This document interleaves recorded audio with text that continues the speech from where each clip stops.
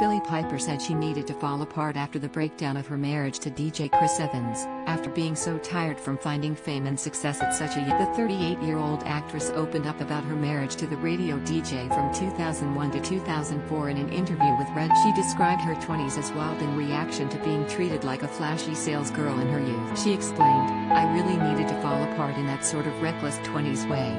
Do not care about looking put together every waking moment of my life or saying the wrong things as a role model." Billie came to prominence as a singer at age 15 with her single Because We Want To, before later starring in Doctor Who and Secret Diary of a Clunk. Billie said her early relationships were fueled by an extreme desire to feel loved and safe, coming from spending a lot of time alone as a child. I've, since, learned about attachment issues and codependency, which I never saw as a problem, until I did that work on myself.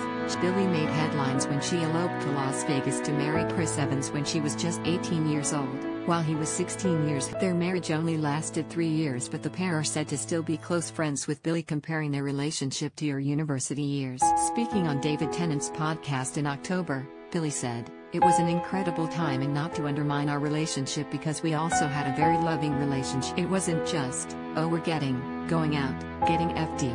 We had a very caring, loving relationship." Billie Piper went on to marry Laurence Fox, with whom she had 2 sons, Winston and Eugene, before divorcing in 2016. She is now in a relationship with rockstar Johnny Lloyd, and they share daughter Tallulah. Billie said she does not know the key to her relationship with Johnny, stating, "I think on some level, I'm always going to be interested in love in a way that throws lots." She continued, "Part of me doesn't ever just want to see it as this rational thing where I'm making sure I have date night on a Wednesday, although I think there are merits, but the thought immediately makes me feel a bit heavy-hearted and bored. I don't know if I can ever really be fully practical and healthy around love." She added, "Happiness is fleeting, but when it's happening, I like to be fully conscious of it and sit with it for as long as I can." In the past, people would say, "Just go for a walk or look at the stream or watch the way the trees move," and I was so judgmental of. Now, I realize it really does the